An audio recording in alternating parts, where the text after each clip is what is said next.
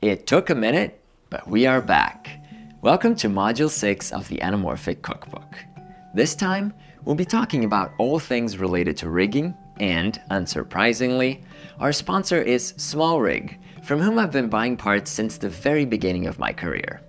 Their parts offer great flexibility and room for improvisation, which is key when it comes to anamorphics and low budget. I'll talk a bunch about adapter-related topics too, but no things are easier with full lenses. In this first episode, we'll talk about fine-tuning your rig with small tweaks that provide sensible improvements, such as locking your alignment, the keystone effect, and more. Episode 2 will demonstrate how to achieve faster lens swaps and a variety of approaches to it, so you can pick what works for your setup. In episodes 3 and 4, we will build a rig for any occasion with info that you can take beyond the scope of anamorphic filmmaking. We'll look at remote monitoring, wireless follow focus, expanded power options, and the impact of using a matte box. For episode 5, we'll pivot to mobility and look at rigging a gimbal with an anamorphic setup. Anamorphics are historically heavier than sphericals, and adapter setups tend to be front heavy, so we'll see how to deal with that. Finally, in episode 6, we'll cover DJI's rangefinder autofocus tool, which unlocks a ton of possibilities for smaller crews. Gotta lock that budget, right? Now enough of introductions and let's get started.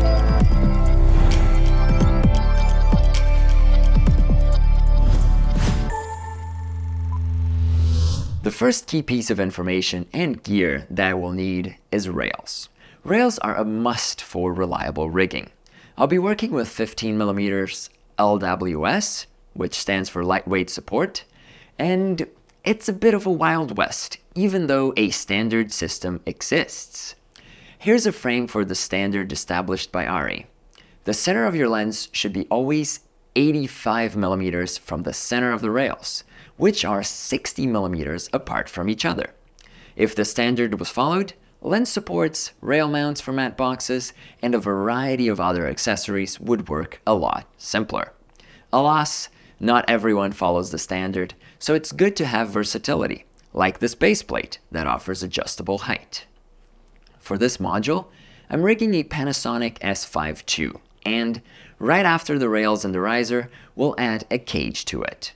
A cage offers you both protection and lots of mounting places for handles and accessories that a naked camera will struggle with. Make sure your cage offers at least 2 points of contact with the camera. This one offers 3. The issue with a single point of contact at the bottom is it loosens with time, making the camera wobble in the cage. Wobble equals bad rigging. Under the cage, you also want 2 screw holes for your baseplate. Again, for no wobble or rotation. Next, on the road to lens alignment, we'll need to talk about adapters. If you're using a mirrorless system like me, you're likely adapting to EF or PL. So we'll add the adapter to the camera. Now, no matter how snugly this fits, give it a bit of a jostle by trying to turn it. It turns a little, right? There's always a little play at the mount, and that'll translate to skewing your image. Yuck. I once lost almost all my footage for a project because of that. Any good adapter has a foot support, and you want to make sure to bolt that to your baseplate. More often than not, the height of your adapter's foot and cage won't line up. Remember we just talked about the lack of standard? The solution to this is to use spacers or these 1/4 inch or 3/8 of an inch adapters to cover the gap and have your plate with 1 screw under the camera cage and 1 under the adapter's foot. I'll settle for a PL mount here. Let's add the Atlas Orion 40mm to the rig and look at it on a profile view. This makes me uncomfortable. I can feel the weight at the front of the lens pulling on the mount like a lever, can't you? The PL mount is particularly sturdy in ways that others aren't, but we can still face some keystone effect. You might recognize the word if you ever had a digital projector. The keystone effect is a distortion caused by projecting a flat image onto an angled surface. In a projector setup, you might have the projector pointing up or down and need to compensate. But how does this relate to image acquisition? Let's say the sensor is the flat wall where the projection lands and the lens is the projector. If the lens is sagging, the image that should arrive flat onto the sensor will instead tilt forward. Remember flange distance and its effects we saw in modules 2 and 3? The result here is not so much a warping of the image like we saw with the projector, but a warping of the focused field where the top of it falls short of the sensor and creates blurry results. The best way to address keystone is through lens support. Pick one that's just long enough to work, otherwise you'll have too much going on under your rails. Also pay attention so you support non-moving parts of the lens. Full lenses won't have trouble with alignment, but adapters will.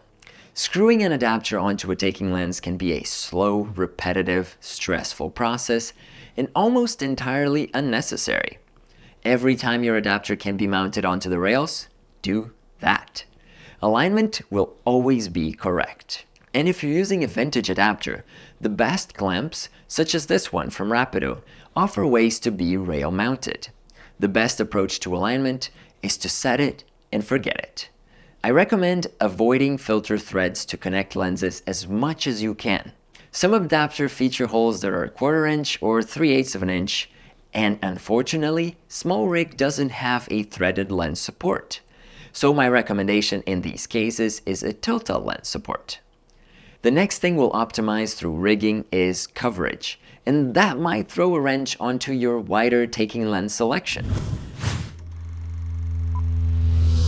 To get the absolute best, we want the rear element of the anamorphic block to be as close as possible to the front element of your taking lens. Lenses with recessed front optics can be a nuisance, so we want to ensure you're not adding unnecessary space between them.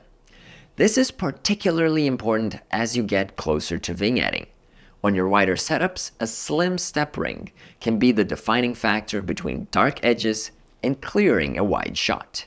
If you care about how wide does it go, you care about the distance between your scope and your taking lens.